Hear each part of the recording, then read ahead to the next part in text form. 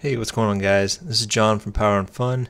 In this video we're going to be going over adding copper heat sinks to the Raspberry Pi 3. This is a particular 3B Plus, but it's the same process for the 3. I'm sure for the 4 will be very similar as well. This comes from a kit on Amazon. Like I said, these are 3 copper heat sinks. Now these in particular are using thermal conductive adhesive tape or thermal tape. Some people say the tape is just fine.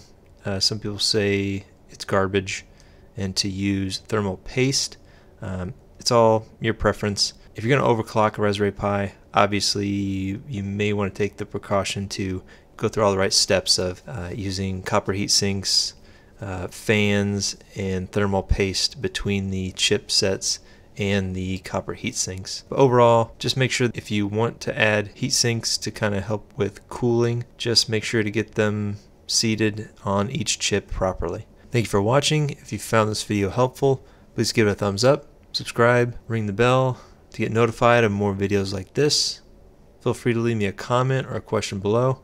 Until next time, be safe, be kind, take care, and I'll see you in the next video.